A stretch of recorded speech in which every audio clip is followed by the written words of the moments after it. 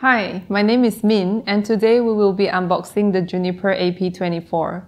For more information, check out the library at AI-networking.club, and please click like and subscribe to stay up to date with all the latest content.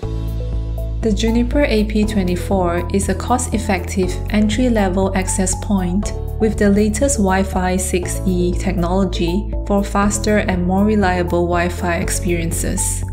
Let's get straight to the unboxing.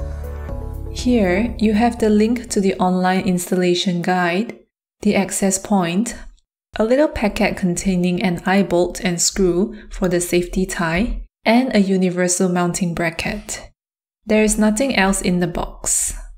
On the front of the AP, you can see the Juniper Mist logo and the LED status light. At the back of the AP, you can find the reset button. You will need a pin to reach it if you ever need to use it. Next to it is a USB-A port that can be used to connect to third-party IoT accessories. Here is the Ethernet port that is used to uplink to the network and power up the access point using PoE+.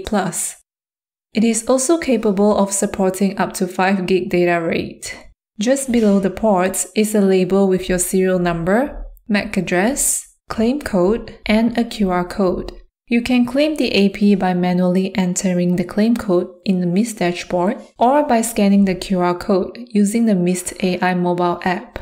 At the base here is the Kensington lock socket.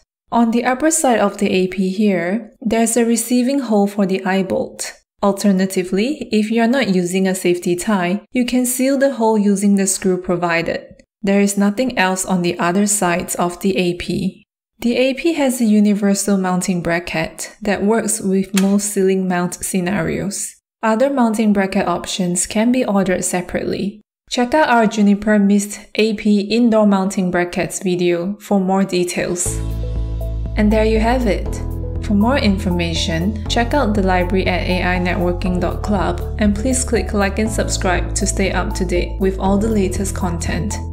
Thank you for watching.